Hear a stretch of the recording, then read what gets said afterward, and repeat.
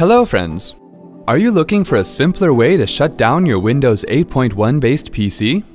You can do it by creating a shortcut. Here's how it's done. First of all, create a system restore point before starting the process. To do so, on the start screen, start typing system restore point. From the search results, click on Create a Restore Point.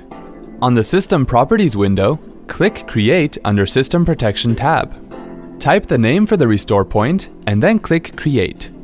Wait for the process to complete and then click Close. Click OK to close the System Properties window. Now you can create a shortcut to shut down your PC. To do so, click on the desktop tile on the start screen to go to the desktop.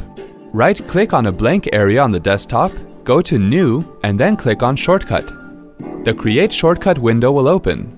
In the location box, type %systemroot %system32 /shutdown.exe /s and then click Next. Name the shortcut Turn Off or whatever you would like to call it, and then click Finish. Right-click the new shortcut and select Properties. The Turn Off Properties window opens. On the Shortcut tab, click the Change Icon button and then click OK on the Change Icon dialog box. Select the red shutdown icon and click OK. Then click OK again to exit the Properties window. Now you have a shutdown button on your desktop. You can simply double-click on it whenever you want to shut down your PC. Wasn't that easy? Have a nice day.